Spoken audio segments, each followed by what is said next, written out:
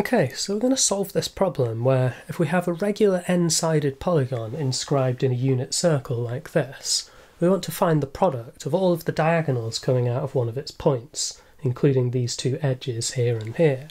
We'll get a really nice answer to this problem in the end.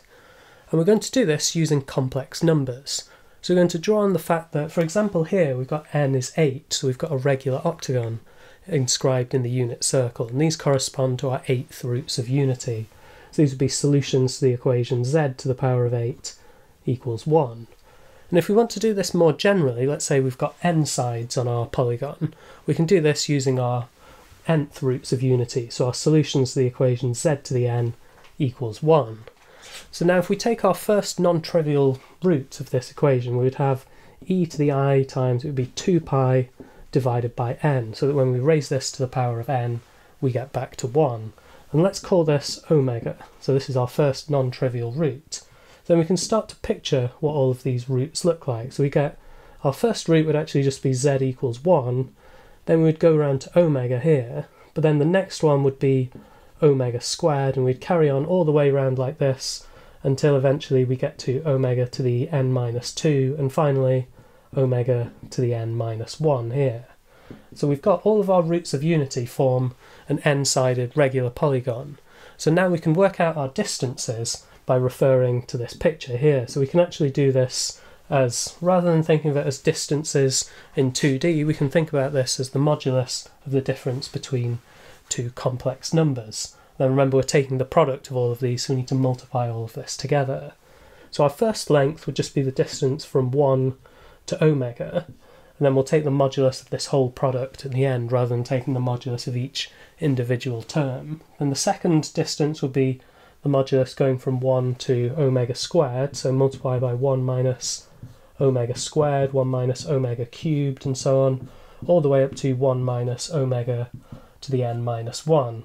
So we just take the modulus of all of this product is the same as taking the product of each modulus separately. So this will give us the product of all of our distances emanating from this point at 1 here. So now the solution to this problem relies on thinking of this product as essentially being a function evaluated at z equals 1 here. So we can think of this as being the modulus of f of 1, where, let's think, what would this function actually be if it's evaluated at 1, where we would have f of z would be equal to z minus omega times z minus omega squared, and so on up to z minus omega to the n minus 1. So this is just introducing a function now which is going to help us towards finding this product. So we've got the product of all of these lengths is the modulus of f of 1, where f of z is a function. If we substitute in z equals 1 and take the modulus, we're back to the product that we're interested in. And now if we think about the roots of our polynomial f of z, we've got a root when z is omega, we've got a root when z is omega squared, and so on. So we actually get all of our roots up to z is omega to the n minus 1. These are all of our nth roots of unity.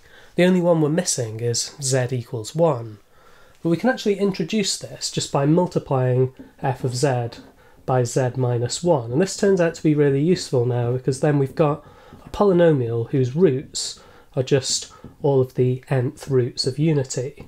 So we get every single nth root of unity, which means that then this polynomial, because the coefficient of our z to the power of n term is just going to be 1, this whole polynomial can just be reduced to z to the n minus 1, because the solutions to this, where z to the n is equal to 1, are exactly the nth roots of unity. So multiplying by z minus 1, we get that z minus 1 times f of z can actually simplify to just z to the n minus 1 like this, using the property that it has exactly the same roots as this polynomial.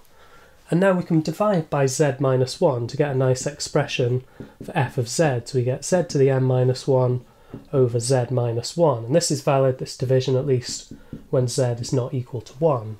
Which is actually quite unfortunate, because this is exactly the value of z that we're interested in. So we want to find the modulus of f of 1. But nonetheless, even when z isn't equal to 1, we can simplify this expression, because you'll see this is actually the partial sum formula for a geometric series. So we can write this as 1 plus z squared, and so on, up to z to the n minus 1. So we get this expression for f of z, at least when z isn't equal to 1.